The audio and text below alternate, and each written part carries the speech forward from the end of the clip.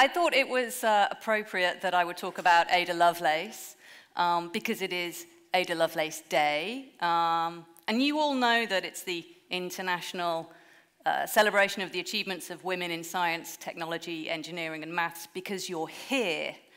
But the first Ada Lovelace Day was held on the 24th of March, 2009. And I had decided to hold a day of blogging about women in tech.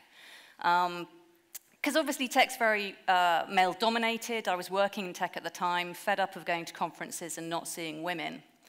And as I said earlier, a friend of mine suggested Ada Lovelace, and I did what any self-respecting person does and immediately looked her up on Wikipedia. And discovered that she was the daughter of Lord Byron, George Gordon, the Romantic poet, and Anne Isabella Milbank, Baroness Wentworth, who was known as Annabella. And Byron was kind of a bit of a difficult man, as I think we all know, prone to mood swings, sometimes violent. He was the original mad, bad, and dangerous to know rock star poet. Annabella, on the other hand, was a very different sort of personality, very intelligent, very curious. She was educated by Cambridge University professors in classical literature, philosophy, science, maths. She particularly liked maths. But Ada was just a month old when her parents separated, and she had no siblings. And like many other aristocratic children of the time, she was brought up mostly on her own. She would spend hours looking at diagrams, reading periodicals. She became captivated by machines. And actually, by the age of 12, she had started to outline a design for a steam-powered flying machine. And this was some 14 years before William Henson came up with his aerial steam carriage. But Annabella was terrified that Ada would grow up and develop her father's terrible poetic tendencies. So she had her daughter schooled in maths by some of the leading minds of the day. One of her teachers was Augustus de Morgan, mathematician and logician, and he was incredibly impressed by Ada's abilities. Had Ada been a man, he said, she would have had the potential to become an original mathematical investigator, perhaps of first-rate eminence. Another teacher, who would also become one of Lovelace's close friends, was Mary Somerville, the mathematician and astronomer. Now, Somerville had herself shot to fame in 1831 as the translator of the 5-volume Mécanique Céleste by Pierre-Simon Laplace, published as Mechanism of the Heavens in the UK. Now, I actually got to hold one of Mary Somerville's own copies last week, and it is chock full of maths. It is a seriously heavyweight object. And it was Mary, actually, who introduced Ada to Charles Babbage. It was 1833, and this would be a pivotal moment for both Ada and Charles. Babbage was a mathematician, an inventor, a mechanical engineer, and also an avid campaigner against street music. Babbage had devised the difference engine, which was a mechanical calculating device, which he hoped would produce large tables of numbers. Now, these sorts of tables, we're talking trig tables, log tables, these were really important for doing complicated maths, and the numbers in them were all worked out by hand, by computers, people who compute. And so they were prone to error. And Babbage, not a big fan of error, wanted to get rid of as much error as possible. So he decided to create this difference engine. The British government were also pretty keen on the development of the difference engine, and they gave Babbage £17,000 to build one. Now, that's £17,000 in 1840s money. In modern money, that's about 1.7 million. Unfortunately, this was not a good investment, as Babbage never quite got round to finishing or building the difference engine. because he got distracted by newer, shinier, better ideas. The analytical engine. This would be a general-purpose computing machine. It would be programmed like the Jacquard loom using loops of punched cards, and it could do complex calculations. Lovelace was fascinated by this analytical engine, and she became an expert on it. And Babbage said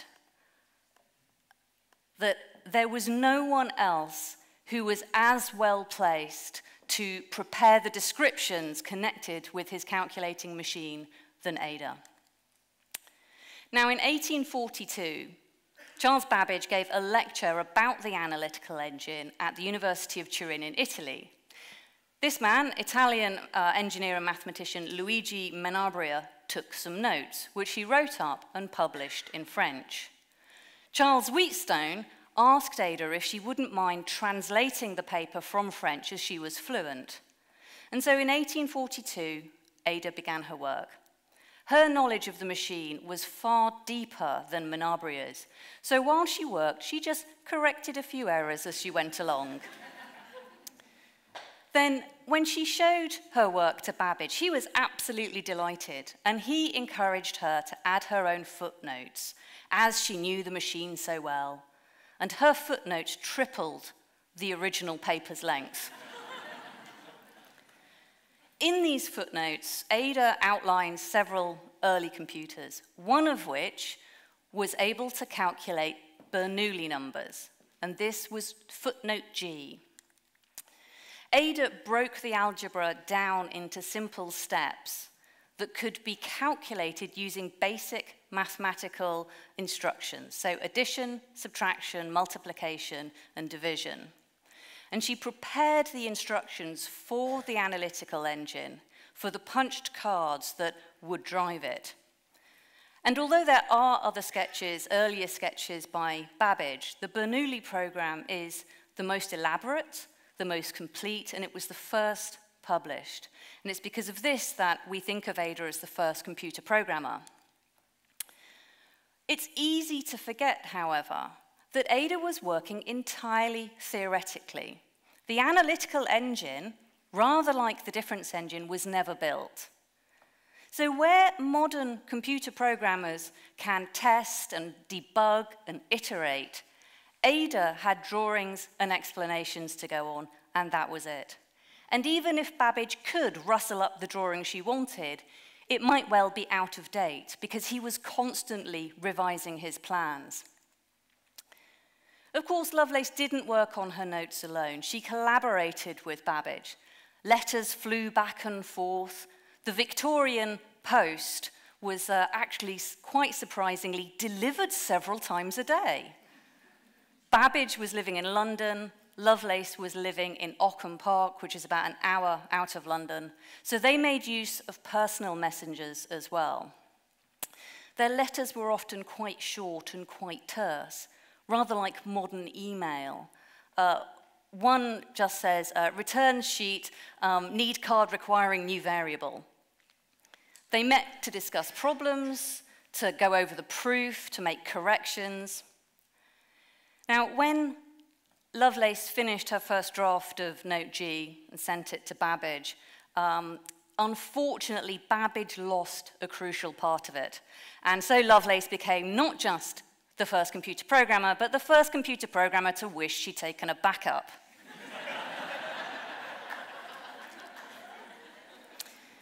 She writes to Babbage, I suppose I must set work to write something better, if I can, as a substitute.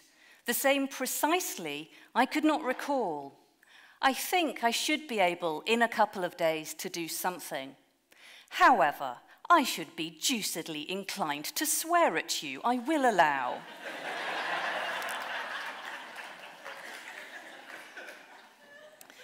Once Babbage had the new version, he replies, I like very much the improved version of the Bernoulli note, but can judge of it better when I have the diagram and notation. Lovelace continued to refine her notes, often working 18-hour days, and in 1843, they were published in Taylor's scientific memoirs to great acclaim. Menabrea asked Babbage to pass on his congratulations to Lovelace, and Michael Faraday told Babbage that the paper was so complex it was over his head. But Lovelace's real breakthrough wasn't the program so much as a major conceptual leap that she made that was really unparalleled by her peers. Lovelace realized that if the analytical engine could manipulate numbers, it could manipulate symbols. And symbolic logic is what underpins modern computing. Back then, it was an emerging field, and De Morgan, Lovelace's friend and teacher, was at the forefront of that field. Lovelace realized that the analytical engine occupied a completely different category to the difference engine. The analytical engine, she says, does not occupy common ground with mere calculating machines.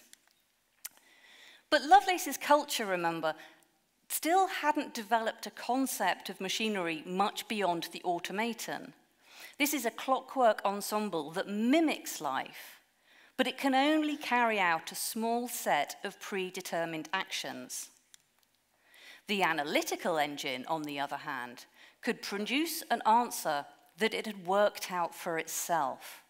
Lovelace knew this ability to produce an answer that had not been programmed in first was absolutely groundbreaking. This meant the analytical engine could do more than just calculate really big tables of numbers. It could potentially create the kind of complex art that one saw in tapestries. The analytical engine, she wrote, weaves algebraic patterns just as a jacquard loom weaves flowers and leaves. It would also be capable of composing music. If there were rules to musical composition and harmony, she thought, the engine might compose elaborate and scientific pieces of music of any degree of complexity. But in trying to explain the analytical engine, Lovelace faced a huge challenge.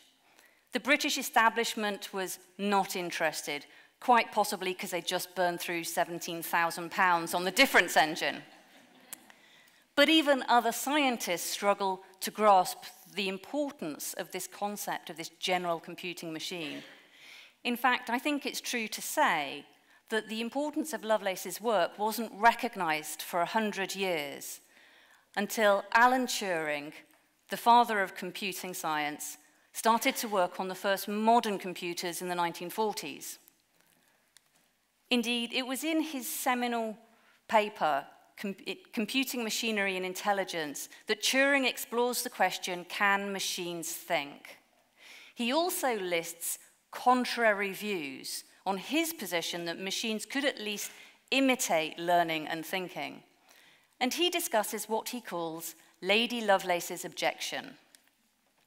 Lovelace had written, the analytical engine has no pretensions to originate anything. It can do whatever we know how to order it to perform.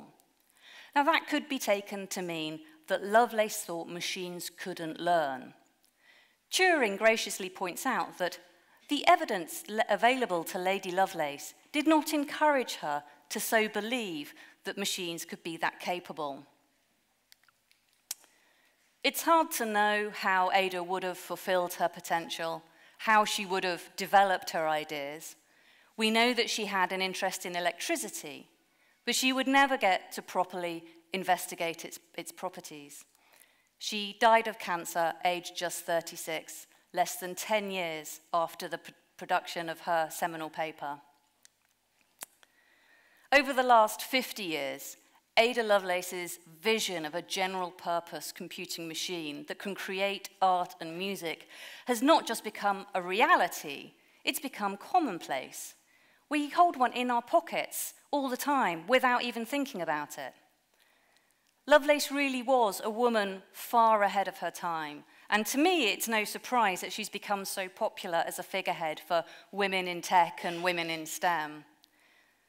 So I think that it's a great opportunity to wish Ada Lovelace a happy birthday, first computer programmer and Victorian computing visionary.